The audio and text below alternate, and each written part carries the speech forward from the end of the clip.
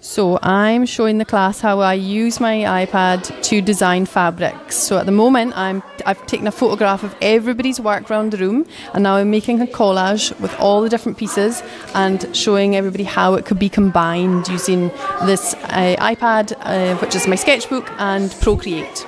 Okay? Any other questions? Kieran, do you have any questions? Why did you want to start that? Well, I studied art at school and then at college, and went away to design clothing and fashion, and then I wanted to start my own business, so I learned how to design fabrics for myself, and when I started, this technology wasn't available, but I've used and learned about all the different technologies along the way. Okay. Thank you.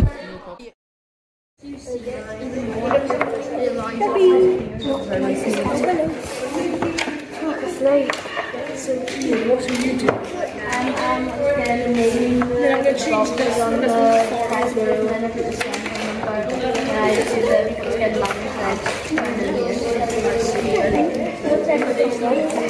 It's good actually.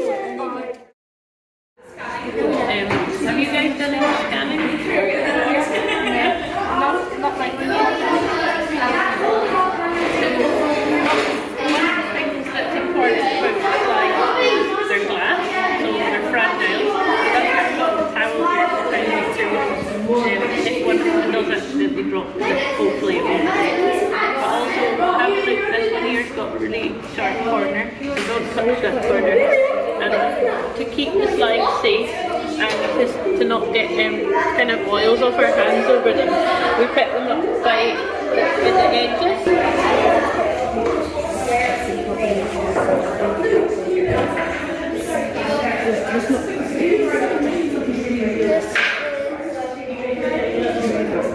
It's 4 feet.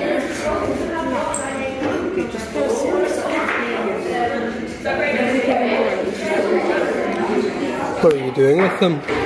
So we're putting them in order, then we're going to scan them online. Okay.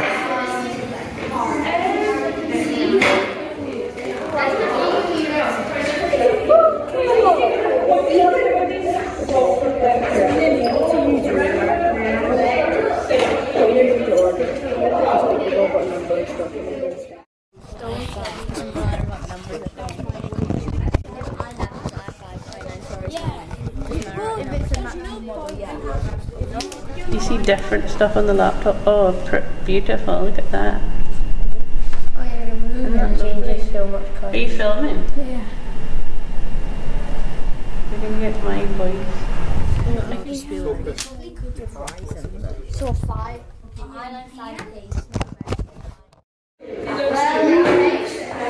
Want to do it upside down? Hold on a minute, guys. I'm drawing on the wrong layer. So you can draw on top of that.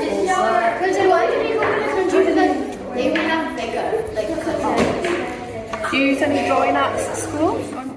So I'm going to take you in here and we're going to see a little bit of phenomenon, and then what we're going to do is we're going to observe a little bit in the workshop, and with just the number one thing is your safety, okay? So when we go in here we'll keep to the middle, and then in the workshop we'll keep to this side of the room, but I'll point it out to you. This is garnets growing in a schist, what they call a schist. So that's actual garnet. See the symmetry that is in rock crystals. The symmetry, that's what they call fool's gold. It's pyrite. This fella's quite exciting. Does anybody know what this is? No. Have you seen them before? It looks like a pebble. It looks like a fossil. It is a fossil, and they are very prolific, probably in England somewhere. I think I think so. Yeah, that's hematite, that one. Yeah, it's beautiful. Is that like a real thing from real crystals? That's how shells are formed. That's a great big. That's supposed to be some sort of shell, oyster. It'll be an oyster shell of some description, and it came from the Far East. And this is them grow. They put a little bit of grit in the shell while the thing's still alive, and that makes them it kind of goes round the grit and makes a pearl. So that's cultured pearls. That's how they're formed. You can see, can you imagine a violent explosion and all this stuff broke off little bits of rock, and then it's got all trapped in like a design. That's my basic understanding of it. Where's that from in Orkney? This is from Hoxha. Yeah, from Hoxha. So this is off the beach of. Now we have got a dike at Hoxha, and a late John Brown was a very famous Orkney geologist. He asked my mum if he could take a geologist down to see the dike in Hoxha. Dike is actually this crack in the crust where the rocks have come up like that, and all the other rocks are like that, right? And you'll see this, especially in Bershey. If you look to your right in Bershey, you look at Brocha Bershey and look to your right, you'll see two runs of rocks that are going up and down. That's a dike. You've heard of asbestos. That's asbestos. You wouldn't really want to work with that much. And then you've got all the different stones and things. I'll let you take pictures and start your stone. Oh, you got a pile of stones. That one over there looks like a crystal. This is, everybody heard of opal? That's a lump of opal. You cut precious stones. That's a bonny thing. This is a nice metallic stone. That's hematite. And that's the pyrite. Yeah, it does look like grapes.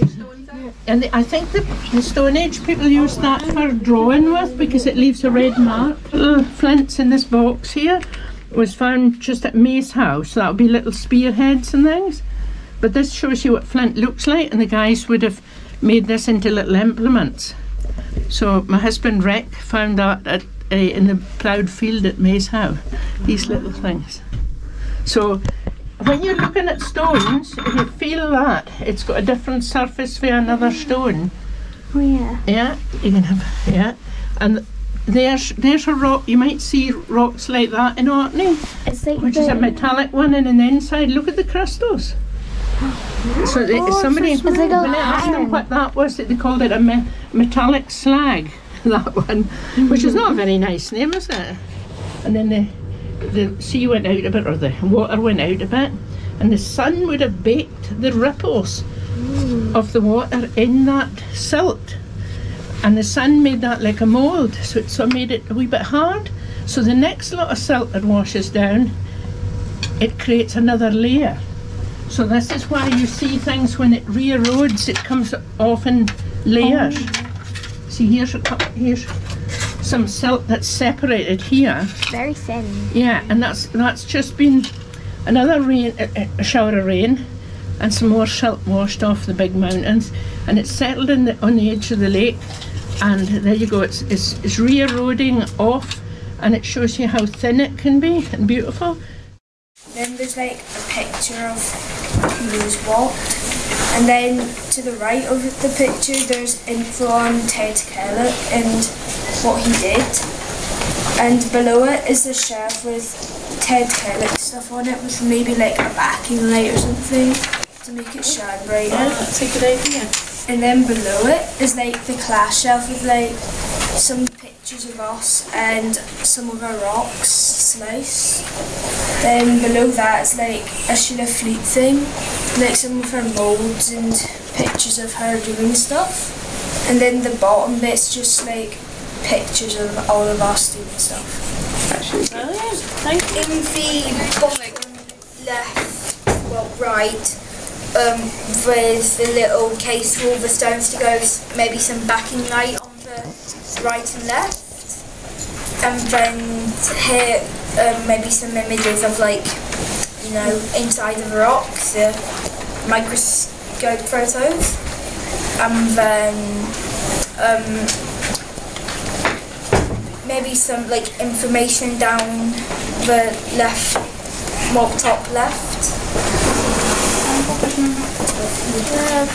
We thought of having the title at the top. Yeah. And then like having like shells just like Do so. and then like the little labels the same what like I want to press something. There's the shelf, like near the middle, and then like on the shelf there's a microscope and rocks and sliced rocks. Yeah, and some of them I can see are on the stands. Yeah, and there's all cards there.